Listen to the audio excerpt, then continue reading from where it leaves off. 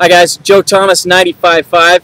I'm in Brazil, São Paulo, teaching a class for helping clients succeed in Portuguese. Thought I'd shoot a quick video blog, and hope this thing comes through because I'm right near an airport. We might have a jet go over, and I got a ton of traffic.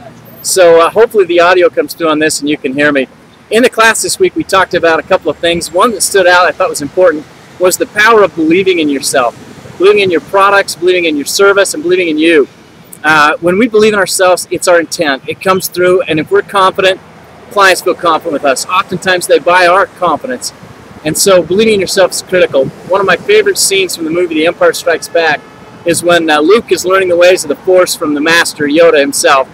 And Luke's having a hard time. He's starting to learn, but he's not doing great. And his ship is sinking. Well, Yoda is saying, use the Force, dude. And he says, well, you want me to pull that out? It's too big, it's too much. And Yoda, of course, his size has nothing to do with it. It's in your head. So Luke focuses and he tries and he fails. And the ship sinks. And he's upset and he's like, you expect too much. Yoda focuses, picks the ship up, puts it on dry ground. Luke cries out, I don't believe it. And Master Yoda replies, that is why you fail. Folks, we need to believe in ourselves. One other thing that Yoda did in that is Luke said, well, I'll give it a try. Yoda said, no. Do or do not. So folks, believe in yourself or don't. Practice this stuff or don't. Get really good at it or don't. Make more sales or not. The choice is yours. You have a choice. Make something great happen this week.